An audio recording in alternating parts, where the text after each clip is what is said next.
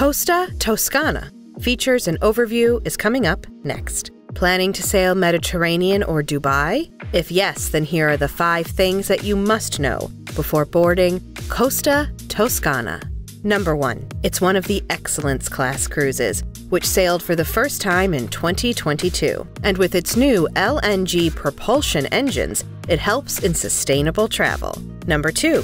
You will be sailing with 6,600 other guests. Number 3. On board, it features a lot of entertainment venues, a spa, slides, and plenty of Italian and international dining venues. Number 4. The itinerary includes 7 to 22 days of sailing from Dubai, Civitavecchia, Genoa, Barcelona, to UAE, and the Mediterranean. Number 5. Talking about the decks, decks 4 and 5 are mostly staterooms. However, deck 5 aft is L Oliveto Restaurant, and on deck 6 aft is La Maremma Restaurant, which are both complimentary main dining rooms. Moving forward, the port hosts L Argentario Restaurant, which is an included venue for Gold and Platinum members. The starboard hosts Le Enfore Restaurant, a buffet-style venue.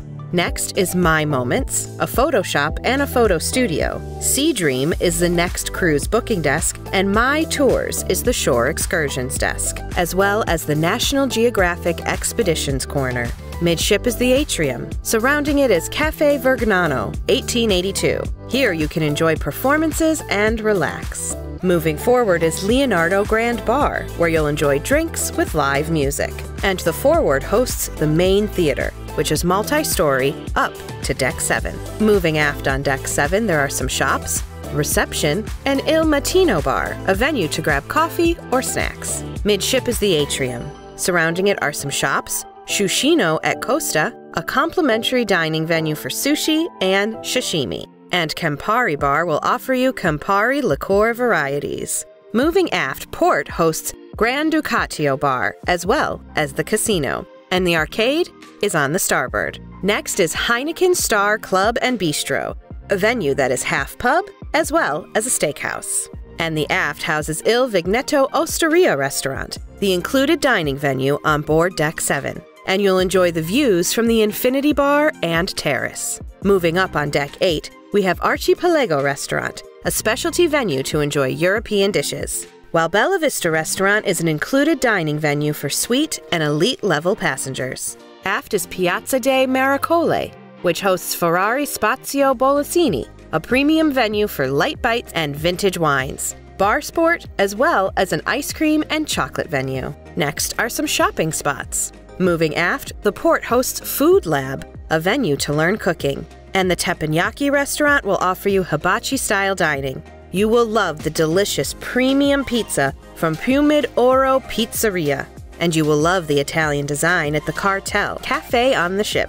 Next is La Sagra Dei Sapori Buffet, which is an included dining venue and hosts a lot of dishes. Aft are staterooms, and outside is Infinity Walk. Planning to sail on board this cruise? Then make sure to check out these cruise essentials before boarding from the link below.